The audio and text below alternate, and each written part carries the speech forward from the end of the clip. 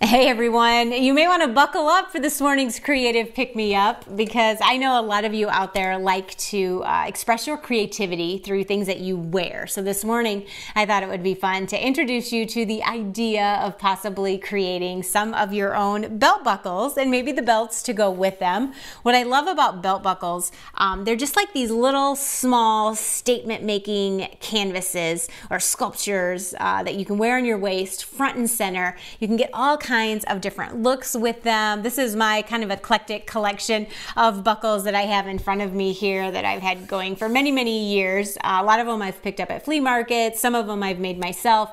There's also some amazing artisans out there that are creating beautiful pieces, or like I said, you can take matters into your own hands and create your own signature belt buckles that are really all about you and your style and your handiwork. And what makes it easy for you to get started playing around with creating your own belt buckles is the fact that there are all kinds of belt buckle blanks and accessories that give you the perfect starting point for some of these. And these are typically sold wherever they sell leatherworking supplies. So a lot of your art supply stores have a leatherworking section. There's the Leather Factory, which is in north side of Des Moines. That shop has everything that you need to create these, and of course you can find them online. They're reasonably priced, and they come in a few different shapes and sizes, and then again, the mechanics are here. This gives you a great foundation, and then you just get to take your creativity and embellish them and add things to them, and really you know, this is your own little canvas that you can take and tailor it to whatever your style is, whatever materials you like to work with, whatever resources you have available to you. Some of the fun ways I like to use these metal ones. I love these vintage license plates, and you can drill through these blanks pretty easily, so you could adhere different metal tags, different types of metal that you've kind of altered and done fun things with. The vintage license plates, I just drilled holes and then I used double cap rivets to hold that into place. That was an easy way to create a really fun belt buckle. I've got a couple of different looks for those. Again, the tags. You can also play around with paints. I've done all kinds of things with these blanks, and some turned out better than others. Some are just ugly, but that's what happens. You know, you got to play around with some different things to kind of get to that sweet spot of what you like and what you're working with. You can also get leather pieces that are fitted for these different blanks, and this is just a really nice way for you to experiment with some leather working and your own dyes and stains. You could do some tooling on here.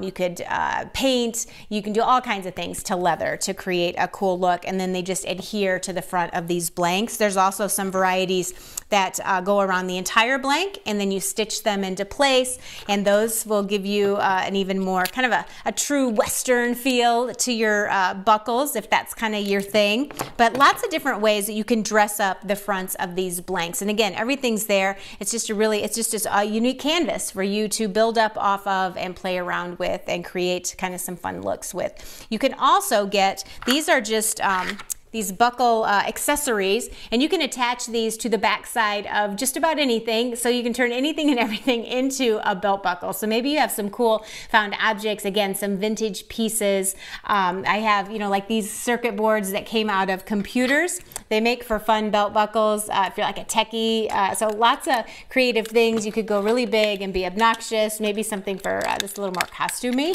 but some of them are pretty cool, and you dress them up with a really cool leather belt. And you can, again, it's that statement making piece that you can wear front and center.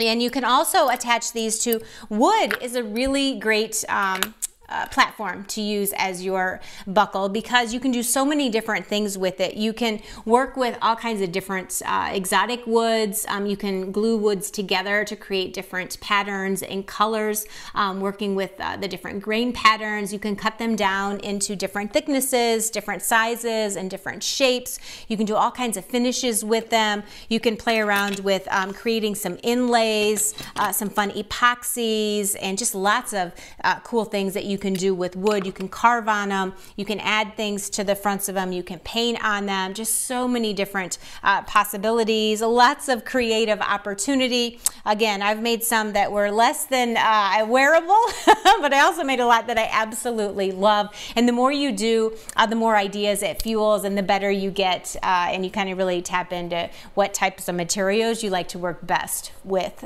these. You can also get your belts to go with your belt buckles, because you do need to have a belt that has the snaps on the end, so it's easy for you to interchange all of your different buckles. So you need to have a special belt, and you can get the belt blanks as well, where you can just you can dye them, you can size them to whatever your size is, clip the ends of them, so you can really tailor these.